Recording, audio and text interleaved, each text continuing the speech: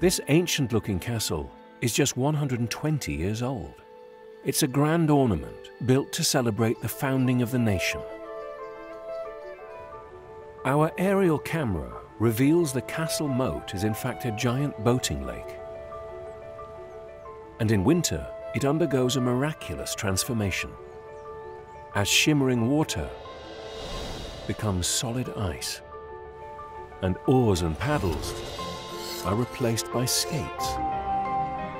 This is Europe's largest ice rink. Skating here is one of the city's oldest traditions, dating back more than 150 years.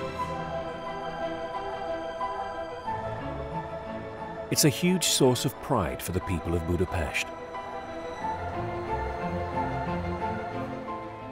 But recently, warmer and shorter winters are making it harder to keep the ice frozen throughout the season. It's Janu George's job to battle the elements and keep Budapest's giant ice rink in perfect condition. Yes, I am the ice master, and I make sure this surface is as good as expected.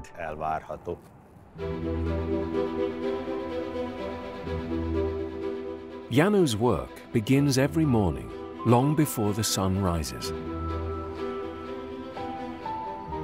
The ice sheet is scratched and damaged from the thousands of people who skated on its surface the previous day. The team has to make sure they repair these imperfections.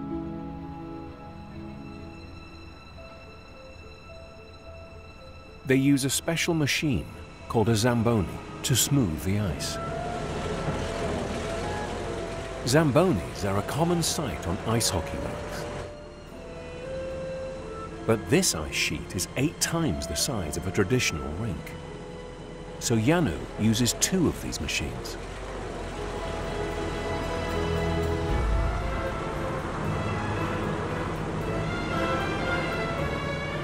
Every single morning, the team perform this ice repair ballet while the rest of the city sleeps and the sun rises.